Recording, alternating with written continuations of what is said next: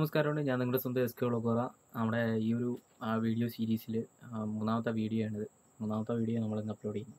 അപ്പോൾ ഇന്ന് നമ്മൾ ചെയ്യാൻ പോകുന്നതെന്ന് വെച്ച് കഴിഞ്ഞാൽ ഒരു WLED എന്ന് പറയുന്നത് നിങ്ങൾക്ക് ഒട്ടുമിക്ക ആളുകൾക്കും അറിയാവുന്നതാണ്. നമ്മുടെ നിയോ പിക്സൽ LEDs ഒക്കെ ഉണ്ട്, അതായത് RGB LEDs. ഈ LED കൺട്രോൾ ചെയ്യുന്ന ഒരു സർക്യൂട്ട് നമ്മുടെ ESP82 ഒരു ഫർമവെയർ അപ്ലോഡ് ചെയ്തുകൊണ്ട് എങ്ങനെ ചെയ്യാം എന്നുള്ളതാണ്. നമുക്ക് ലോക്കലി ഇതാണ്ട് ഇതേപോലുള്ള ചെറിയ കൺട്രോളേഴ്സ് ഇത് കൺട്രോൾ ചെയ്യാൻ വേണ്ടിയിട്ട് 10-250 LED ഒക്കെ കൺട്രോൾ ചെയ്യാൻ പറ്റിയ തരത്തിൽ വരുന്നുണ്ട്. പക്ഷേ അതല്ല, നമുക്ക് ESP32ൻ്റെ വിലയും ഇത് 150 രൂപ കൊടുത്ത് മേടിക്കുന്നതും തമ്മിൽ നല്ല ഡിഫറൻസ് ഉണ്ട്. ഇതിൻ്റെ റിമോട്ടൊക്കെ ഉള്ള വെർഷൻ ആണെങ്കിൽ നല്ല എമൗണ്ട് ആവുന്നുമുണ്ട്. അങ്ങനെ ESP32 ഒക്കെ നമ്മുടെ വെറുതെ ഇരിക്കുന്നുണ്ടെങ്കിൽ നമുക്ക് ചെറിയൊരു ഡെക്കറേഷനൊക്കെ ചെയ്യണമെന്നുണ്ടെങ്കിൽ നമുക്ക് ഈ ഒരു സിമ്പിളായിട്ട് ചെയ്തെടുക്കാവുന്ന ഒരു സെറ്റപ്പാണെന്ന് ചെയ്യാൻ പോകുന്നത്. ഞാൻ ഇവിടെ ഓൾറെഡി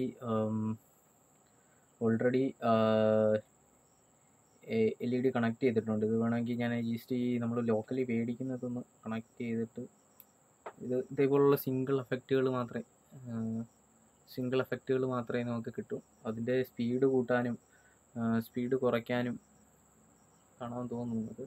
സ്പീഡ് കുറയ്ക്കാനും സ്പീഡ് കൂട്ടാനും പിന്നെ ആ ഒരു ഇതൊക്കെ മാറ്റാനേ പറ്റും. ഇത് മോഡാണ്. സ്പീഡ് കൂട്ടാനും കുറയ്ക്കാനും ഒക്കെയുള്ള കാര്യങ്ങൾ മാത്രമേ പറ്റൂ. പക്ഷേ നമുക്ക് ഒരുപാട് ഓപ്ഷൻസ് ഈ ഒരു ഇതിൽ അവൈലബിൾ ആണ്. അതിലോട്ടൊന്ന് മാറ്റി കണക്ട് ചെയ്യട്ടെ.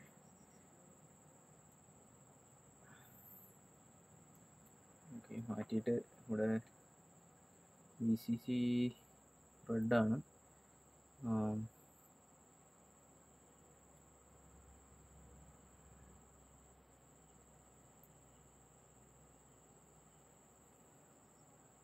ഓക്കെ, ഡേറ്റ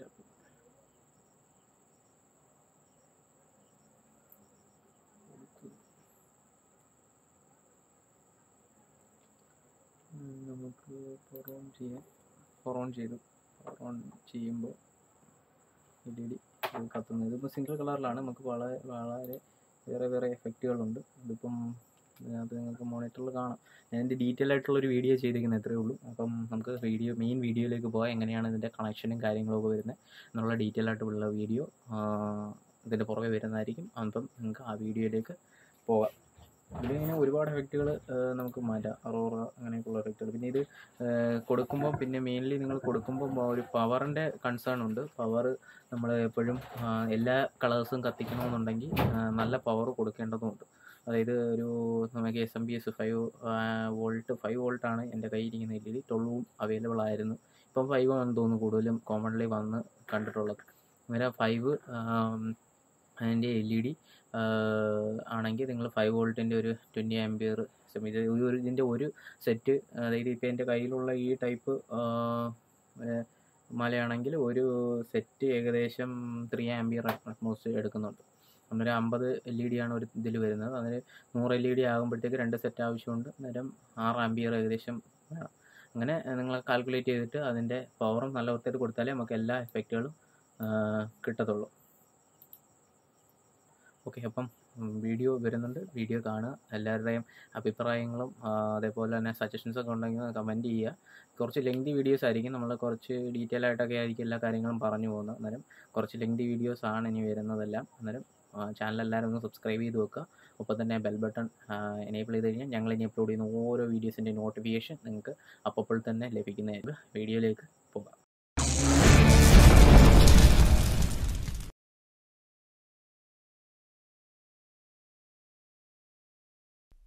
ഇന്ന് നമ്മളിവിടെ WH8211 എന്ന് പറയുന്ന LED അല്ലെങ്കിൽ ഏത് തരത്തിലുള്ള പിക്സൽ LEDസും കൺട്രോൾ ചെയ്യാൻ പറ്റിയിട്ടുള്ള ഒരു യൂണിവേഴ്സൽ ആയിട്ടുള്ള ഒരു കൺട്രോൾ നമ്മൾ ESP32 വെച്ച് ചെയ്യാൻ പോവുകയാണ്. ഇന്ന് ഞാനിവിടെ ഡെമോൺസ്ട്രേഷൻ പർപ്പസിന് വേണ്ടിയിട്ട് എടുത്തേക്കുന്നത് WH2811 എന്ന് പറയുന്ന ഈ 50 LED വരുന്ന സീരിയൽ ആയിട്ട് 50 LED വരുന്ന ഒരു സെറ്റാണ് എടുത്തേക്കുന്നത്.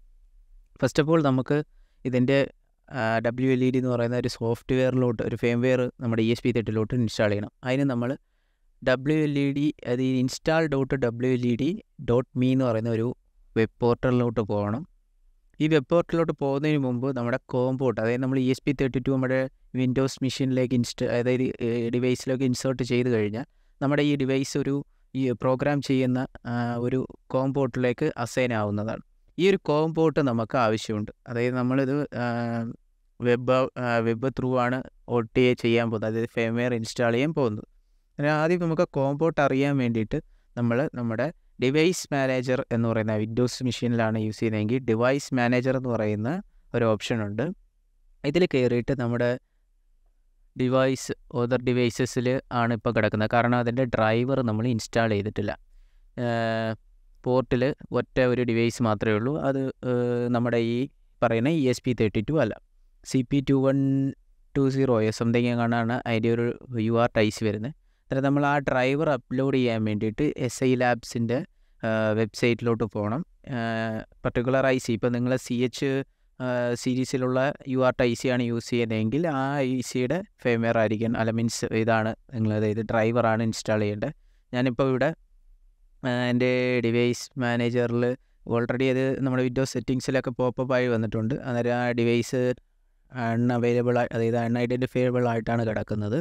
ഇനി നമുക്ക് അതിൻ്റെ ഡ്രൈവർ ഇൻസ്റ്റാൾ ചെയ്യാനായിട്ട് SI ലാബ്സിൻ്റെ വെബ്സൈറ്റിലോട്ട് പോകണം. ജസ്റ്റ് അതിനകത്ത് CP21 എന്ന് പറഞ്ഞിട്ടുള്ള സീരീസ് 02 എന്ന് പറയുന്നതിൻ്റെ ഡ്രൈവർ നമ്മൾ സെർച്ച് ചെയ്താൽ മതി. ഫസ്റ്റ് നമ്മൾ ആ ഒരു സൈറ്റിലോട്ടൊക്കെയാണ്, ഇത് സിലിക്കൺ ലാബ്സിൻ്റെയാണ്. ചില ESP32 ലോ കോസ്റ്റിൽ കിട്ടുന്ന ചില ESP32 ESP8266 ഒക്കെ CH340G എന്ന് പറയുന്ന ടൈപ്പ് IC ആണ് വരുന്നത്. അതിന് വേറെ ഒരു ഡ്രൈവറാണ് വേണ്ടത്. അതും ഇതേപോലെ സെർച്ച് ചെയ്താൽ മതി. എല്ലാത്തിനും ഒരു പ്രൊസീജിയറേ ഉള്ളൂ.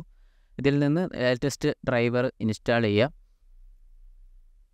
എന്നിട്ട് നമ്മൾ ഡൗൺലോഡ് കൊടുത്തു കഴിഞ്ഞാൽ ഒരു സിപ്പ് ഫയലായിരിക്കും ഓപ്പണായി വരുന്നത്. അത് നമുക്ക് റൈറ്റ് ക്ലിക്ക് അടിച്ച് ഡൗൺലോഡ്സിൽ തന്നെ എക്സ്ട്രാക്ട് ചെയ്യാം. എക്സ്ട്രാക്ട് ചെയ്തതിന് ശേഷം ആ രീതിയിൽ നിന്ന് ഒരു സിസ് ഫയലായിരിക്കും.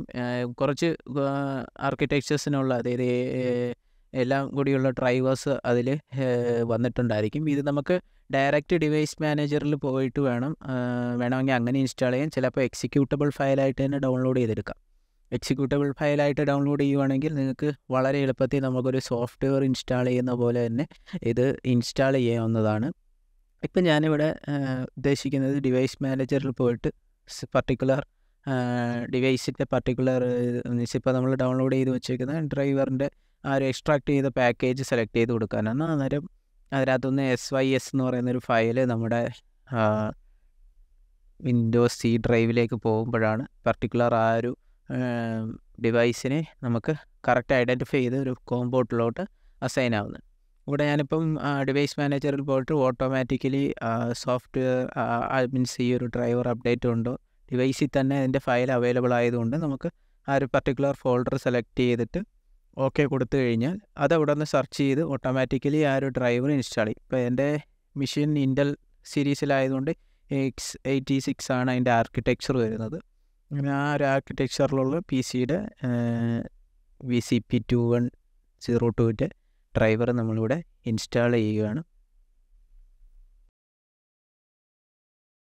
ഓക്കെ, അത് ഇൻസ്റ്റാൾ ആയെന്നുള്ളൊരു ഗുഡ് മെസ്സേജ് വന്നിട്ടുണ്ട്. ഇതിന് ശേഷം നമ്മൾ ചെയ്യേണ്ടത് ഡയറക്റ്റ് ആ ഒരു ഇതിൻ്റെ പോർട്ട് അസൈനായി. ഇപ്പോൾ നേരത്തെ നമുക്കിവിടെ ഒരു ഡിവൈസേ ഉള്ളായിരുന്നു, ഇപ്പോൾ 2 ഡിവൈസ് വന്നിട്ടുണ്ട്. അതിൽ കോംപോർട്ട് 4ലാണ് നമ്മുടെ ഡിവൈസ് കണക്റ്റ് ആയിരിക്കുന്നത്. ബാക്കിയുള്ള വിൻഡോസ് എല്ലാം മിനിമൈസ് ചെയ്തിട്ട് നമ്മൾ വന്ന install.WLED.me എന്ന് പറയുന്ന വെബ്സൈറ്റിലോട്ട് വന്നു. അവിടെ ഓൾറെഡി ബീറ്റ വെർഷൻ സോഫ്റ്റ്വെയറും, അതായത് ഏത് വെർഷൻ വേണമെന്ന് നിങ്ങൾക്ക് സെലക്ട് ചെയ്യാം. എന്നിട്ട് ഇൻസ്റ്റാൾ കൊടുക്കുക. എന്നിട്ട് ചെക്കിങ് വരും. ഇൻസ്റ്റാൾ WLED എന്നുള്ള ഒരു ഓപ്ഷൻ പോപ്പപ്പ് വിൻഡോ വരും. പിന്നെ വെബ് ബ്രൗസറിൽ നിങ്ങൾ പോപ്പപ്പ് ഒന്നും ബ്ലോക്ക് ചെയ്തിട്ടരുത്. ബ്ലോക്ക് ചെയ്തിട്ട് കഴിഞ്ഞാൽ ചിലപ്പം ആ ഒരു പർട്ടിക്കുലർ സാധനങ്ങളൊന്നും വർക്ക് ചെയ്യണമെന്നില്ല. പിന്നെ അതേപോലെ ആദ്യമായിട്ട് ആ സീരിയൽ ഡിവൈസിൻ്റെ പെർമിഷൻ ചോദിക്കുമ്പോഴും നിങ്ങൾ അക്സെപ്റ്റ് ചെയ്തിരുന്നില്ല എന്നുണ്ടെങ്കിൽ നിങ്ങൾക്ക് ബ്രൗസറിൽ പിന്നെ യൂസ് ചെയ്യാൻ പറ്റില്ല. അതിന് പകരം നിങ്ങൾ ആ ബ്രൗസർ ഒന്ന് റീസ്റ്റാർട്ട് ചെയ്യുകയോ അല്ലെങ്കിൽ അതിൻ്റെ ക്യാഷ് ഒന്ന് ക്ലെയിം ചെയ്ത് കഴിഞ്ഞാൽ അത് വീണ്ടും പെർമിഷൻ ചോദിക്കും. അന്നേരം പ്രോപ്പറായിട്ട് ആ ഒരു പെർമിഷൻ കൊടുക്കണം. ഇത് ഒരു ചെറിയൊരു പ്രോസസ്സാണ്. ഇത് വെബിൽ നിന്ന് അതിൻ്റെ ഒരു ഫേംവെയർ ഒട്ടിയെ നമുക്ക് ഇതിലോട്ട് ഡൗൺലോഡ് ആവും. എന്നിട്ട് അത് തന്നെ നമ്മുടെ ESP32 നമുക്ക് കോൺഫിഗർ ചെയ്യാം. അന്നേരം നമുക്ക് ബാക്കിയുള്ള സാധാരണഗതിയിൽ നമ്മൾ ESP32 Cയിലോ പൈത്തണിലോ കോഡ് ചെയ്തിട്ടാണ് നമുക്കിപ്പോൾ ഒരു ടാസ്ക് ചെയ്യണം. പക്ഷേ അങ്ങനെ ഈ ഒരു LED കൺട്രോൾ ചെയ്യാൻ നിന്ന് കഴിഞ്ഞാൽ നമുക്ക് ഒന്നിൽ കൂടുതൽ ഫങ്ഷൻസോ അല്ലെങ്കിൽ ചിലപ്പം മിനിമലായിട്ടുള്ള കാര്യങ്ങൾ മാത്രമേ ചെയ്യാൻ പറ്റൂ. പക്ഷേ ഇതിലെന്ന് പറഞ്ഞു കഴിഞ്ഞാൽ ഇതൊരു ഓപ്പൺ സോഴ്സാണ്, ഒട്ടുമിക്ക നമ്മുടെ ഈ സഹിതം IoT ബേസ്ഡ് ആയിട്ടുള്ള നമ്മുടെ ഗൂഗിൾ അസിസ്റ്റൻറ്റ്, അലക്സ ഇതൊക്കെ ആയിട്ട് കണക്ട് ചെയ്യാനും അതേപോലെ പല തരത്തിലുള്ള റിക്വസ്റ്റുകൾ കൊടുക്കാനും അതൊക്കെ നമ്മൾ ലേറ്റസ്റ്റ് ഇനി വരുന്ന വീഡിയോസിൽ ചെയ്യുന്നതായിരിക്കും. ഇതിൻ്റെ കോൺഫിഗറേഷൻ ആണ് ഇന്ന് നമ്മൾ ചെയ്യുന്നത്. അത് ഒരുപാട് തരത്തിലുള്ള ആപ്ലിക്കേഷൻസും ഒരുപാട് തരത്തിലുള്ള ഡിസൈൻസും നമുക്കൊരു കൊമേഴ്ഷ്യൽ കൺട്രോളർ ഒരു DMX പോലെ നമുക്കിത് ചെയ്തെടുക്കാൻ പറ്റുമെന്നുള്ളതാണ് ഇതിൻ്റെ ഈ ഒരു സോഫ്റ്റ്വെയറിനകത്തുള്ള പർപ്പസ്. അത് മീൻസ് സോഫ്റ്റ്വെയറിനകത്തുള്ള കാര്യങ്ങൾ കാണുമ്പോൾ നമുക്ക് മനസ്സിലാവുന്നത്. ഇതിൽ ഇനിയും എക്സ്പ്ലോർ ചെയ്യാൻ ഒരുപാട് കാര്യങ്ങളുണ്ട്, അത് നമ്മൾ ചെയ്യുന്നതായിരിക്കും. ഇപ്പോൾ നമ്മുടെ ഇൻസ്റ്റലേഷൻ ഏകദേശം അതായത് ഇത് കഴിഞ്ഞിട്ടുണ്ട്.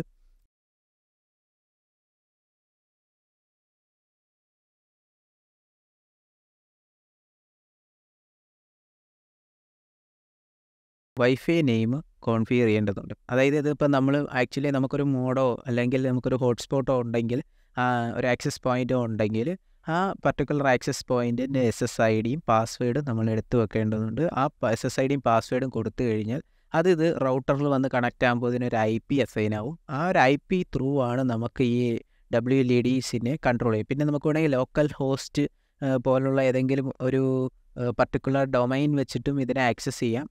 അതിനകത്ത് തന്നെ സെറ്റ് ചെയ്യാവുന്നതാണ്. അത് നമുക്ക് ഇനി അടുത്തൊരു വീഡിയോയിൽ ചെയ്യാം. ഇതിൽ അത് ഞാൻ ഇൻക്ലൂഡ് ചെയ്തിട്ടില്ല. ഇപ്പം നമുക്ക് വൈഫൈ നെയിം എൻ്റർ ചെയ്ത് കൊടുക്കാം.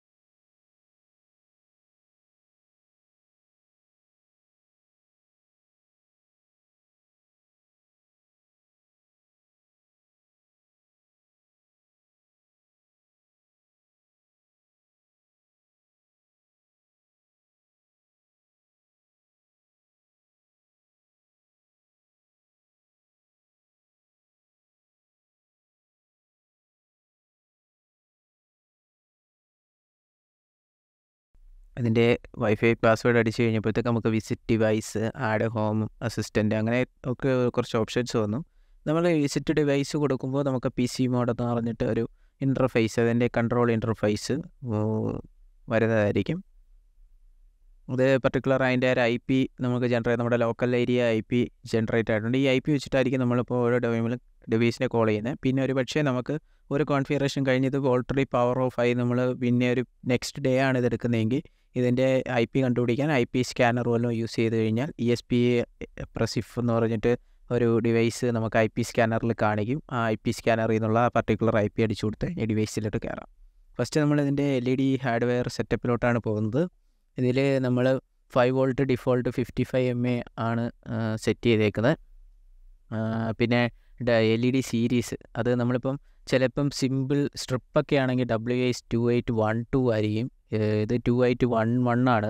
ഇതിൽ നമ്മൾ LED ലെങ്ത്, അതായത് നമ്മുടെ ഈ LED 50 ആണ് വരുന്നത്. അതിൽ ഏത് മോഡാണ്, കളർ ടൈപ്പ്, അത് നിങ്ങൾ കാലിബ്രേറ്റ് ചെയ്യേണ്ടതുണ്ട്. കളർ ഓർഡർ GRB ആണോ RGB ആണോ, അത് ഓരോ മേക്കിൻ്റെ അനുസരിച്ച് ഡിഫറൻ്റ് ആയിരിക്കും. അതുകൊണ്ട് നിങ്ങൾ ഏതാണ്, ഇപ്പോൾ ഞാൻ ഇവിടെ GPIO പിന്നും ഇതൊക്കെയാണ് സെലക്ട് ചെയ്യുന്നത്. GRB മോഡിൽ തന്നെയാണ് ഇട്ട് നോക്കുന്നത്. എന്നിട്ട് നിങ്ങൾ GPIO പിന്ന് 2 കൊടുത്തിട്ട് സേവ് ചെയ്ത് കഴിഞ്ഞാൽ ജസ്റ്റ് പിന്നെയും നമ്മളൊരു യൂസർ സെറ്റിങ്സിലോട്ട് തന്നെ വരും. സെറ്റിങ്സ് നമ്മൾ സേവ് ചെയ്ത് കഴിഞ്ഞിട്ട് നെക്സ്റ്റ് ഇനി ചെയ്യാൻ പോകുന്നത് മൊബൈലിൽ ഇതേ സെയിം IP എങ്ങനെയാണ് നമുക്ക് കിട്ടുന്നത്. ജസ്റ്റ് നമ്മൾ ക്രോം ബ്രൗസർ എടുക്കുക.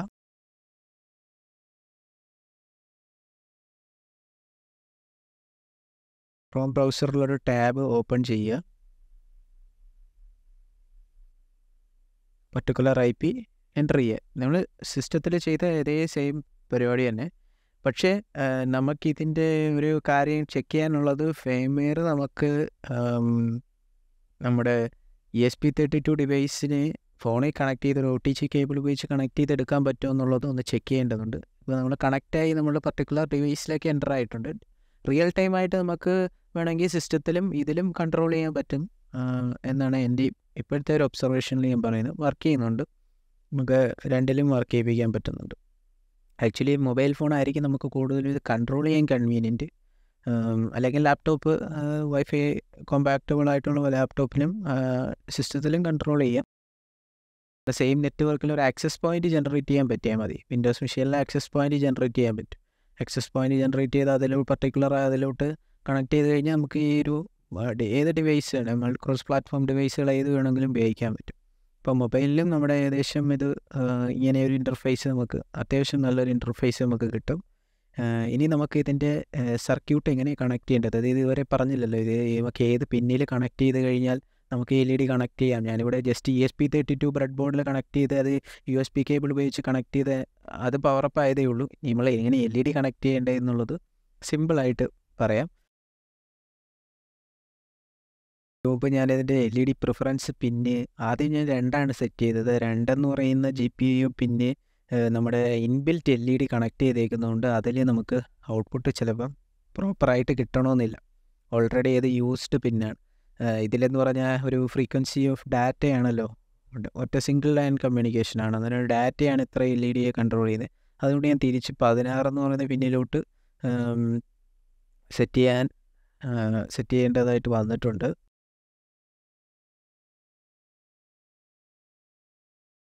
അങ്ങനെ നമ്മൾ മൊബൈൽ ഫോണിലും പ്രിഫറൻസസ് ഒക്കെ സേവ് ചെയ്തു.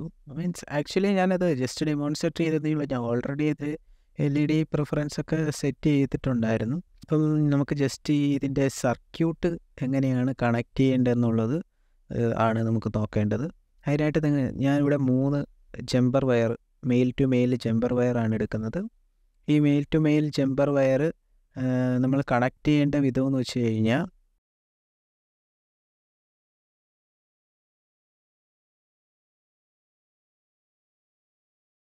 GPIO പിന്നെ റെഡ്, അല്ലെങ്കിൽ ഞാനിപ്പോൾ ഇവിടെ കളർ കോഡ് അനുസരിച്ചല്ല എടുത്തേക്കുന്നത്. ജസ്റ്റ് ഒരു വയർ, അതായത് ഇതിൻ്റെ കളർ കോഡ് എങ്ങനെയാണ് വരുന്നതെന്ന് വെച്ച് കഴിഞ്ഞാൽ ഗ്രീൻ, റെഡ് ഗ്രീൻ വൈറ്റ് എന്നുള്ള രീതിയിലാണ്. അന്നേരം നമ്മൾ റെഡായിരിക്കും പോസിറ്റീവ് സപ്ലൈ, മീൻസ് 5 വോൾട്ടാണ് ഇതിൻ്റെ 5 വോൾട്ട് ആംബിയറാണ് ഇതിൻ്റെ കൂട്ടുന്നത്. 5 വോൾട്ട് എപ്പോഴും കോൺസ്റ്റൻ്റ് ആയിരിക്കും. ആംബിയർ നമ്മൾ എന്നാലേ നല്ല ബ്രൈറ്റ്നെസ് ഒക്കെ കിട്ടുകയുള്ളൂ. അന്നേരം ഇവിടെ 5 വോൾട്ട് ആണ് ഞാനിവിടെ യെല്ലോ ആണ് കണക്ട് ചെയ്യുന്നത്. ഗ്രീൻ ആണ് നമ്മുടെ നെഗറ്റീവ്. സെൻറ്ററിലൊരു നീളമുള്ള ഇതാണ് ഞാൻ ഡേറ്റ പിൻ, മീൻസ് ഒരു വേറൊരു കളറാണ് ഡേറ്റ പിന്നായിട്ട് എടുത്തേക്കുന്നത്. അന്നേരം ഡേറ്റ പിൻ നമ്മൾ ഓൾറെഡി പറഞ്ഞു 16ാമത്തെ പിന്നാണ്. GPIO പിന്ന് 16 അത് RX2 പിന്നാണ് നമ്മുടെ. നിങ്ങൾക്ക് ഇതിൽ ഇനിയും പിന്നുകൾ, ഇതിപ്പോൾ ഒറ്റ പിന്നാണ് നമ്മൾ കോൺഫിഗർ ചെയ്യുന്നതെങ്കിലും ഇനിയും വേറെ പിന്നുകൾ നമുക്ക് ഐഡൻറ്റിഫൈ ചെയ്യാൻ പറ്റും. ഇപ്പോൾ നമ്മൾ ഓൾറെഡി അവിടെ പവറപ്പ് ആയപ്പോൾ തന്നെ LED ബ്ലിങ്ക് ആയിട്ടുണ്ട്. ഇനിയിപ്പോൾ നമ്മൾ 16ാമത്തെ പിന്നിലേക്ക് കണക്റ്റ് ചെയ്ത് നോക്കാം. കണക്റ്റ് ചെയ്തിട്ട് റീസ്റ്റാർട്ട് ചെയ്തൊന്ന് നോക്കാം. ഇവിടെ ഇപ്പം ഞാൻ ഓൾറെഡി ഫസ്റ്റ് ടൈം ഞാൻ കോൺഫിഗർ ചെയ്ത പിൻ 2 ആണ്. 2-ൽ അത് വർക്ക് ചെയ്യുന്നില്ല എന്ന് മനസ്സിലായ ഒരു ടൈമാണിത്. അത് വർക്ക് ചെയ്യില്ല എന്നുള്ളത് ഒരു ഓൾറെഡി അത് 2-ൽ നമ്മുടെ ഇൻബിൽറ്റ് LED കണക്റ്റഡ് ആണ്. പിന്നെ നിങ്ങൾ ഡേറ്റ പിന്നിൻ്റെ ഇടയ്ക്ക് ഒരു 420 ohmsൻ്റെ റെസിസ്റ്റർ അല്ലെങ്കിൽ 220 ohmsൻ്റെ റെസിസ്റ്ററോ കൊടുക്കുന്നത് നല്ലതായിരിക്കും. കാരണം നമ്മുടെ ഇത് 3.3 ഡിവൈസ് ആയതുകൊണ്ട് വലിയ പ്രശ്നം വരില്ല. നിങ്ങൾ ആഡിനൊക്കെയാണ് യൂസ് ചെയ്യുന്നതെങ്കിൽ എപ്പോഴും ഒരു റെസിസ്റ്റർ ഇട്ട് അവിടുത്തെ ഡേറ്റ ലൈനിലെ കറണ്ട് ഒന്ന് ലിമിറ്റ് ചെയ്ത് കൊടുക്കേണ്ടതുണ്ട്. ഇനി നമ്മളിവിടെ റീകോൺഫിഗറേഷൻ മാറ്റി ഒന്ന് കോൺഫിഗർ ചെയ്ത് നോക്കാം. മാറ്റി ഒന്ന് കോൺഫിഗർ ചെയ്തിട്ട് പിന്നും മാറ്റി കൊടുക്കണമല്ലോ.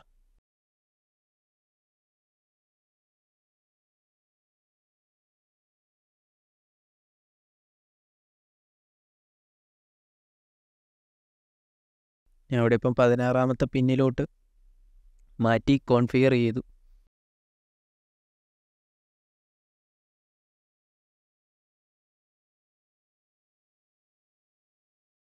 ഒന്നുകൂടി ഞാൻ ബൂട്ട് സെൽ ബട്ടൺ ഒന്ന് പ്രസ് ചെയ്തിട്ടുണ്ട്. അതൊന്നുകൂടി ആ ഒരു പർട്ടിക്കുലർ ഫെയറിൽ ബൂട്ടായി വരും.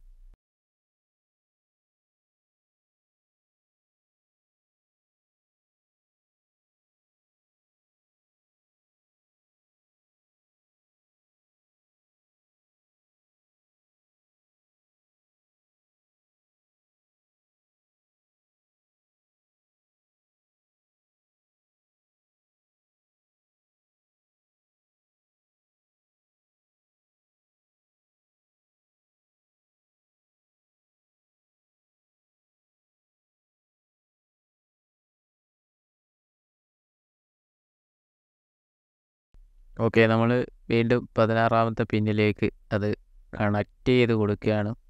കണക്റ്റ് ചെയ്ത് കൊടുത്ത് ഫസ്റ്റ് നമ്മൾ സെറ്റ് ചെയ്ത് ഇത് വർക്കായി തുടങ്ങിയിട്ടുണ്ടായിരുന്നു.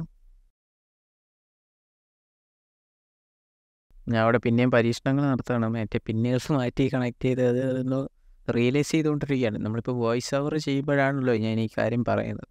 ആക്ച്വലി ഞാൻ അവിടെ ഒരു പ്രാവശ്യം പിന്നുകൾ മാറ്റി കണക്ട് ചെയ്ത് വെക്കുമെന്ന് ചെക്ക് ചെയ്ത് ഇട്ട് വേണമല്ലോ നമുക്കൊരു, നമ്മൾ ഫസ്റ്റ് ടൈമാണ് ചെയ്യുന്നതെങ്കിലും ഒരു കാര്യം നമ്മൾ എക്സ്പീരിയൻസ് ചെയ്ത് ചെയ്യുമല്ലേ.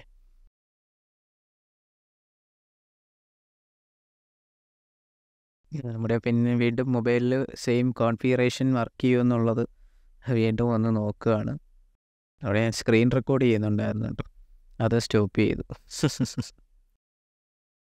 ഇങ്ങനെയാണ് വീഡിയോ ഞാനിപ്പോൾ ഇവിടെ ഈ ഫുട്ടേജിൽ അധികം നമ്മൾ മാർക്ക് ചെയ്ത് കട്ട് ചെയ്ത് കളയാറില്ല.